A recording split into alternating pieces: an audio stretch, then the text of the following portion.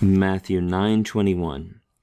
Eligen gar in haote, eon monon hopsomai tu hematiu autu sothesomai. Remember that right before this we read that the woman with the hemorrhage for 12 years has come up behind Jesus and touched him, and we get this explanatory statement here. For she was saying, notice the imperfect there, there's our augment and there's our imperfect ending. For she was saying in herself or to herself, if we know the subjunctive is going to follow that on. There's a lengthened vowel. A sigma has combined. This ending here is the middle ending. This is an aorist middle subjunctive, first person singular. If only I touch. This is, of course, we saw this in the previous verse. Hoptomai means to touch. And this is a word that's followed by a genitive object or a genitive complement. So we're expecting a genitive, and there it is right there.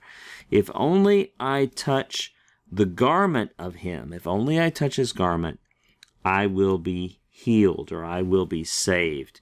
Some debate as to whether we should translate that as saved or healed, if Matthew wants us to perhaps understand a dual meaning, a soteriological significance here. I think the most natural way to understand it, to translate it, is with healed, the verb sozo.